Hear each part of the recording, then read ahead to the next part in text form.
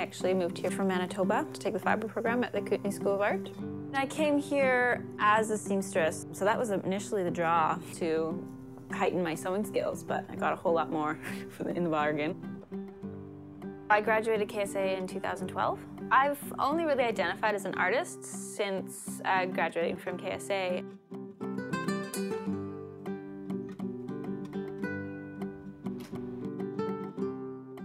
Welcome to my workroom. This is my studio. Part of my work is as a seamstress. I do alterations and custom sewing projects.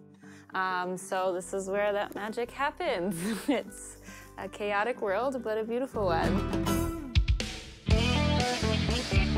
Why'd you have to be so beautiful? I fell in love with sewing because it offered me a way not to look like everyone else. It was a tool with which I could create my own sense of identity. Why'd you have to be so beautiful? What I really like to do is art projects involving found and recycled materials. The title of my piece is Notes of Nelson. It's been in my mind since school.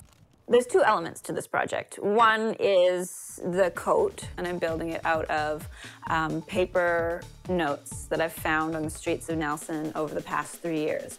Practically speaking, it needs to sit on something.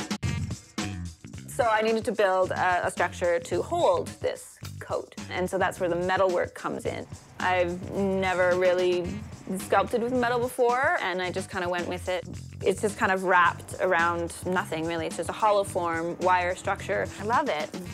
And just using all of my own dimensions as a guide. So she's kneeling down, and she's got one hand outstretched, and she's finding a note. This is just the coolest thing. I turn into a kid whenever I'm actually working on a loom. I'm just so excited. Because my woman is quite see-through. She doesn't have much flesh on her. So I'm just gonna weave these ribbons just as another texture to throw into her form. This is one of the steps of the coat process. And so from this, I've built my pattern pieces.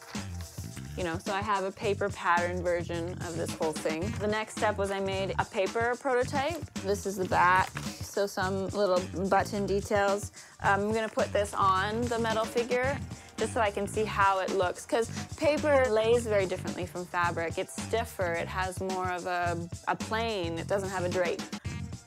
So I counted this morning, and I think I have over 600 notes. So now, after collecting these notes, step 2 is cleaning them. So it's just water. I just want to lift off some of the dirt. And then we dry it out and flatten it. So it's ready to be sewn now.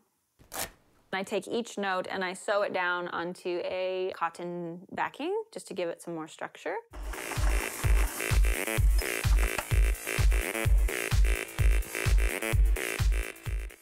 Ta-da!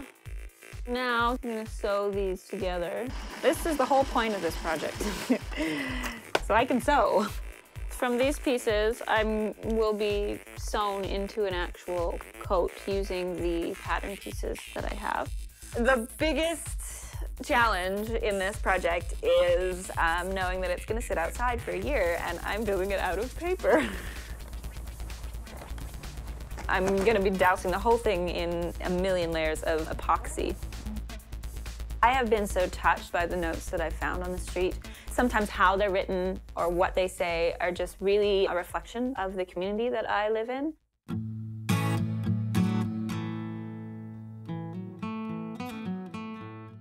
What I hope people take away from this project is just the interconnectedness of our community and what we all have in common.